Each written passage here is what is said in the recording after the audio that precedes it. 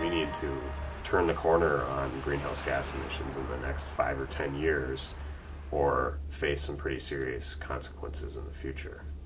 So the Minneapolis Climate Action Plan is in response to City Council goals. So the City Council has adopted targets to reduce community-wide emissions 30% by 2025 and 15% by 2015. The strategies are in kind of 3 major areas: buildings and energy, transportation, and waste and recycling. And then transportation and land use. You know, energy efficiency is a great example.